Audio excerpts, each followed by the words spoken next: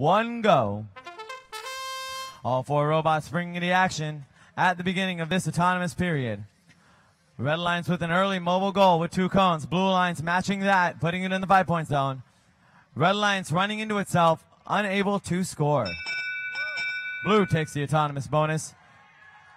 3, 2, 1, go.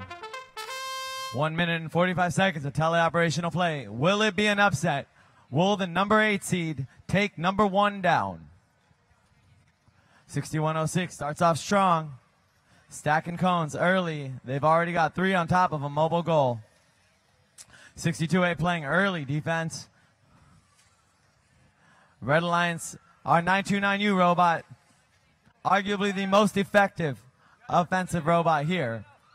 Stacking up way up high. They've got the highest stack on the field at this moment. Blue Alliance going for a score in the 10-point zone. 574C up and over.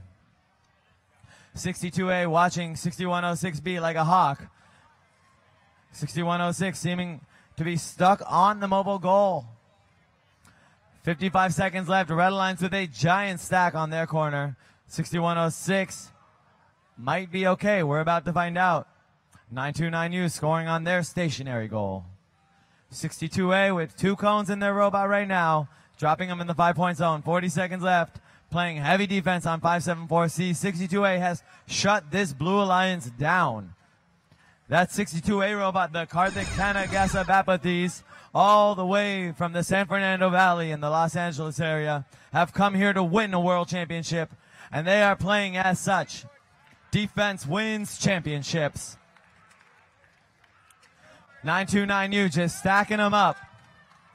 62A trying to just pin them in. 929U up and over. 6 seconds left in this match. 574C seems to be spinning its wheels. That's the end of quarterfinal match number